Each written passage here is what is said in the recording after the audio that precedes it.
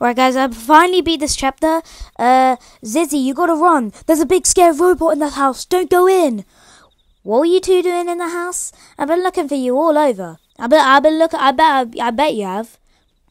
It was Z's idea. Cause it was so Z's idea. Somehow, I don't believe that. Whoa, it's Old Man Eddie. Ah, Old Man Eddie! OMG, Old Man Eddie, gang. What? Old man turn you into toys? What is this nonsense? Wait, there was a thing, an event, in October that was like a Ready Player 2 thing with Eddie in. We're sorry, we're almost easy. Okay, this Z thing it's gone too far. Now, I hope you are good kids. I'm sure you two learned your freshen. Yes, sir. Good. Now run along, kids. Run along. Don't have me in your sight. So where's Pony? Because he was supposed to be watching you two. He just let. I found candy. He looks like a goblin. Ew.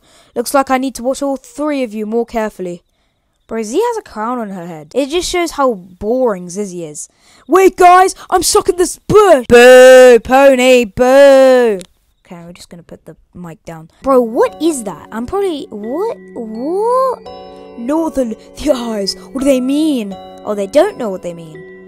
I'm not even bothered to read that. I'm gonna read that in my theory if I had one. Come on, pick up. Finley, it's me, Eddie. I'm gonna need you help with investigating something. Wait, Eddie was the guy that needed help in the alleys. He grew up, and then now he's an old man, and then now something potentially big is going to happen. I can feel it. Wait, is that it?